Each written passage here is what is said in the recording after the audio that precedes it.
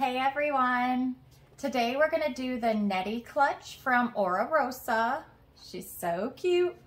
She can have a wrist strap if you want. I did not have the proper hardware to do so. But she's just this little cute clutch. She sews up pretty quickly. She's got a very nice flap.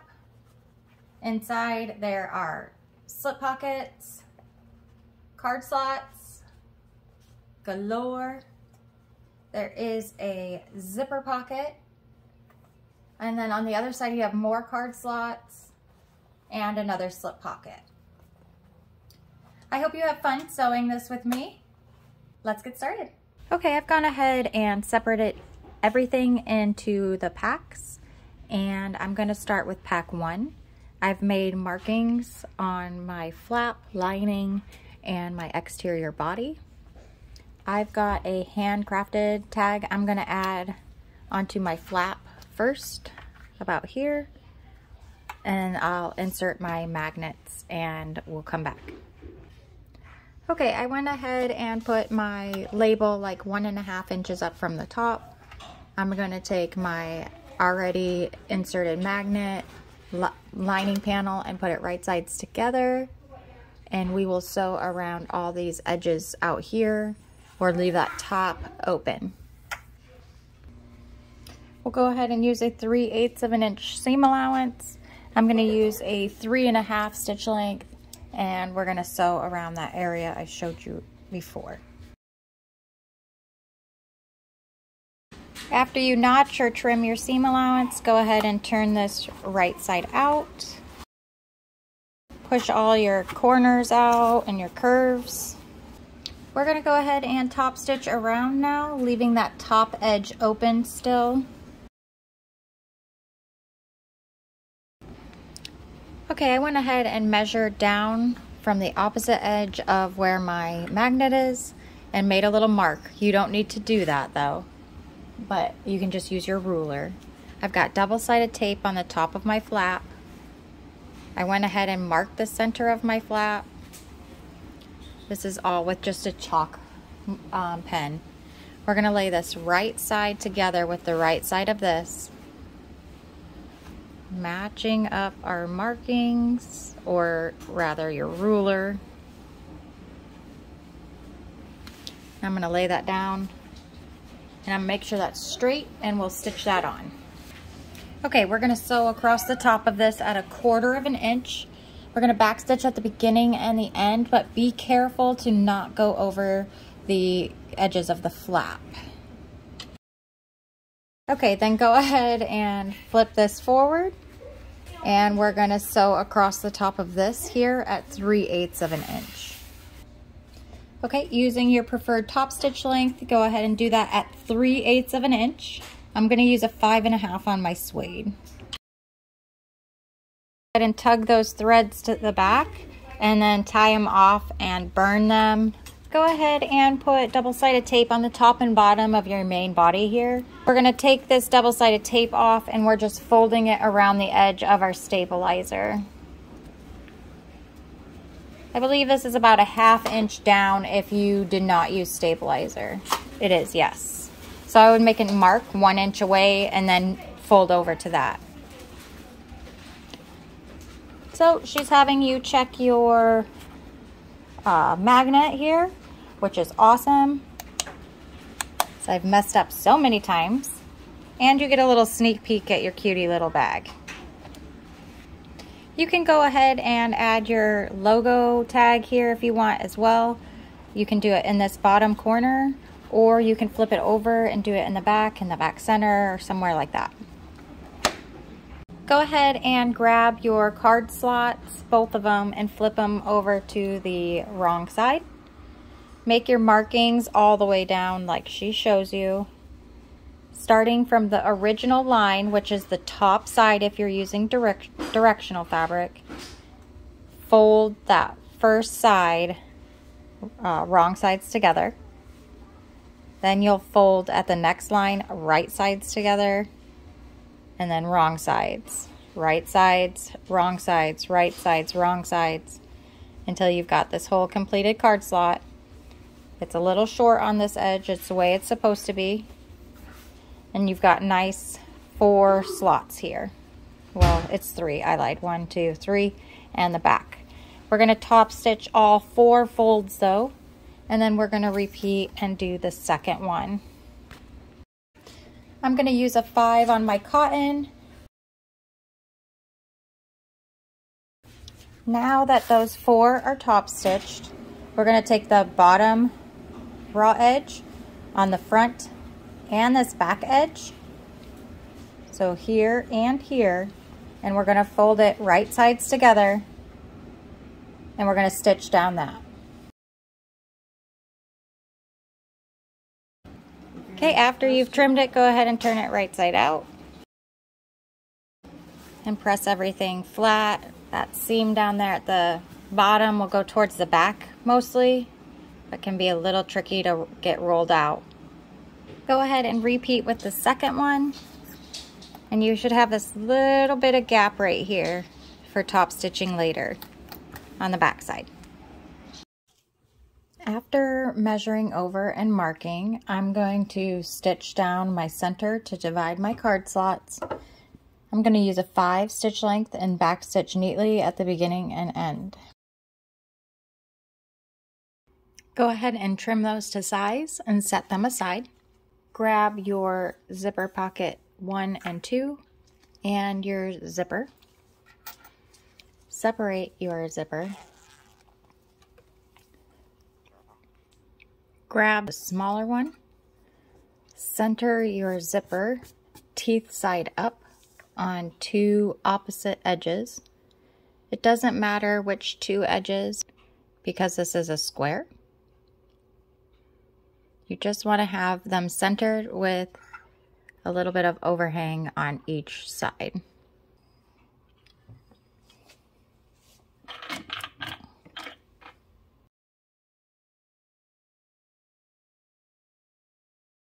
Okay, then we're going to go ahead and sew at a 3/8 of an inch seam allowance. I'm going to sew with my basted side up so I can be sure I catch everything. I'm going to backstitch at the beginning and the end. We'll go ahead and turn this right side out. Get everything pressed away from the zipper. We're going to top stitch this. We're going to do this other side here, but we're going to pull this out of the way. So everything's pulled away from the zipper still, and you've got that lump in the center. Now you need to figure out which side is your top. Mine is going to go the right direction, so I want this edge to be the top. And this is what we're going to do. We're just going to fold it around the zipper tape here and that seam allowance. So you're going to fold right there at that zipper tape. So you get a nice, crisp, squared up edge. Then we're going to top stitch across that folded edge right there. Go ahead and get your iron warmed up. Grab your zipper pull and install it, starting with your rounded edge.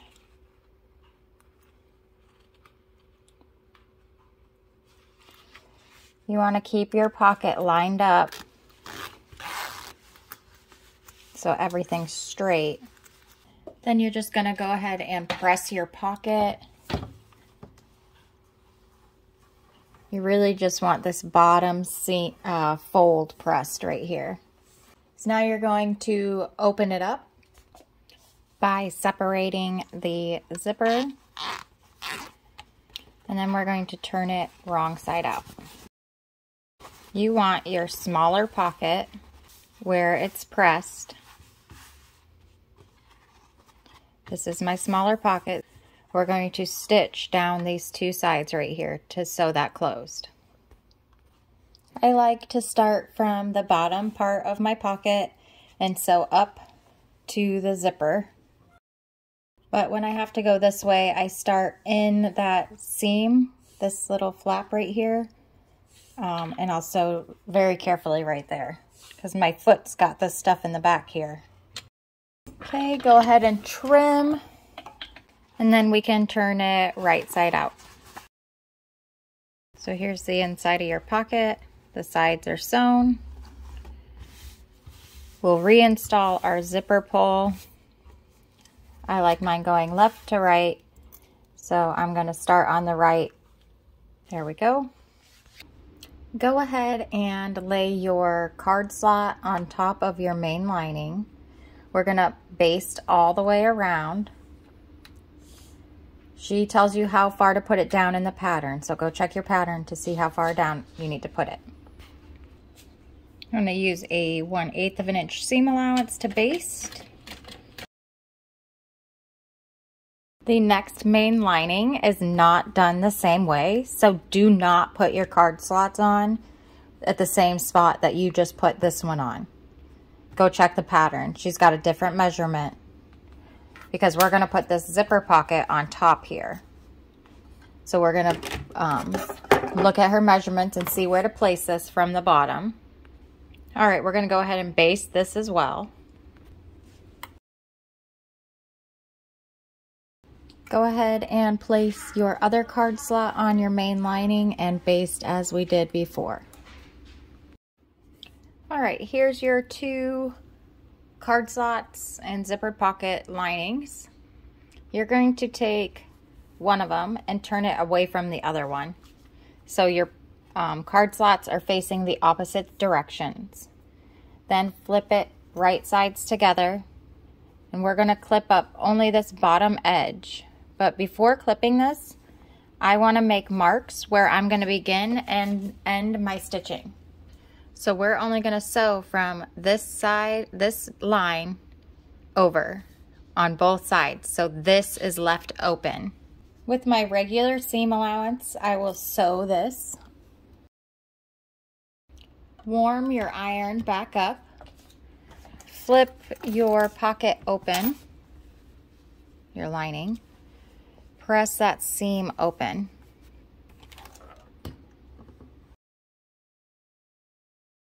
So when you flip it to the right side, this is what it'll look like.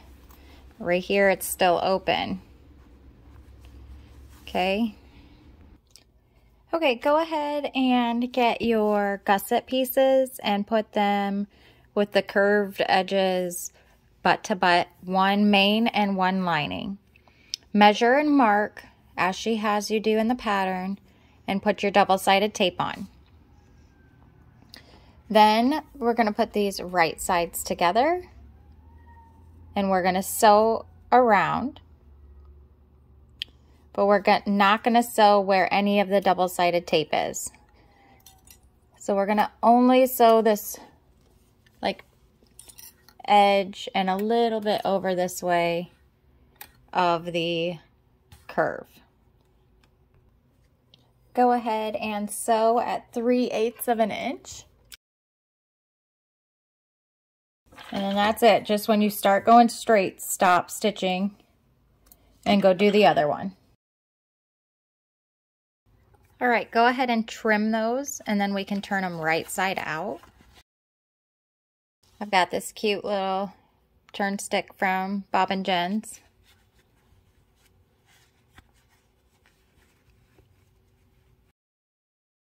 All right, then peel your double-sided tape off and fold it over, stick it down.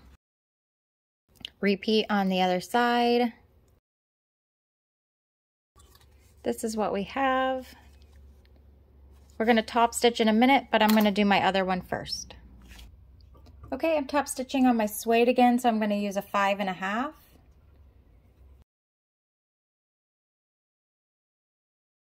Okay, grab your lining and your gusset pieces, and we're going to lay these lining side down, centered over our center seam.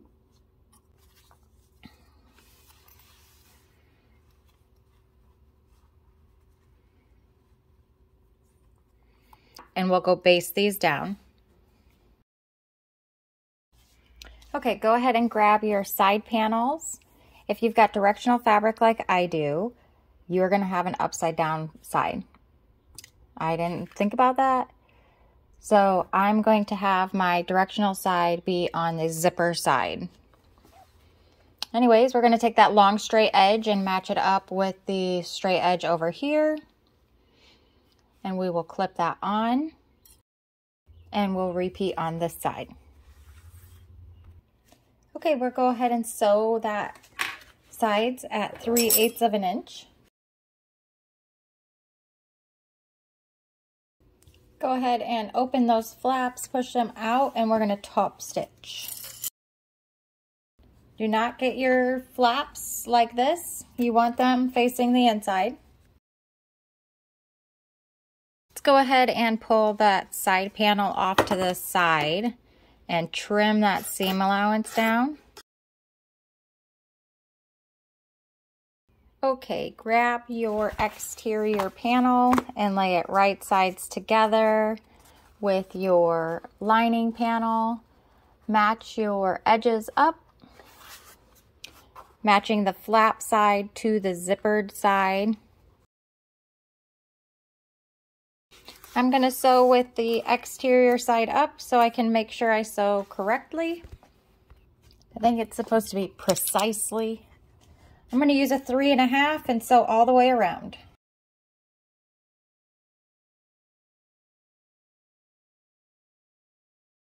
All right, after you've trimmed it, go ahead and flip it over and carefully turn it out.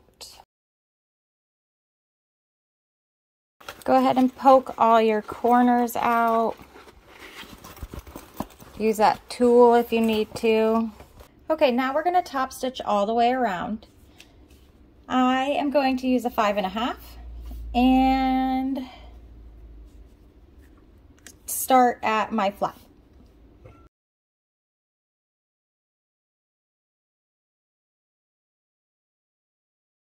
Okay, go ahead and get out your glue now. Make sure you fold those edges back in.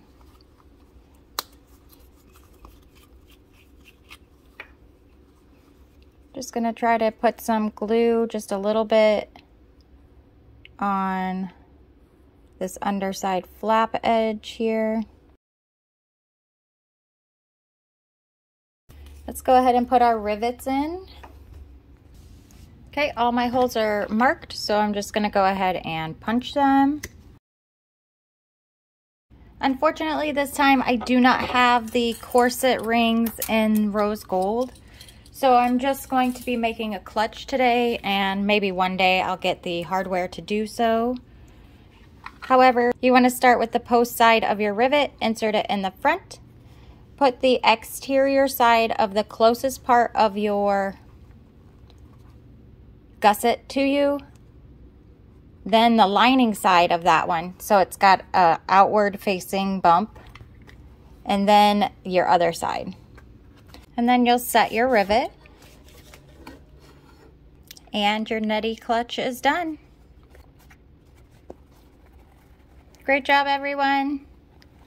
If you have any questions, feel free to drop them below, and I will see you next time. Bye.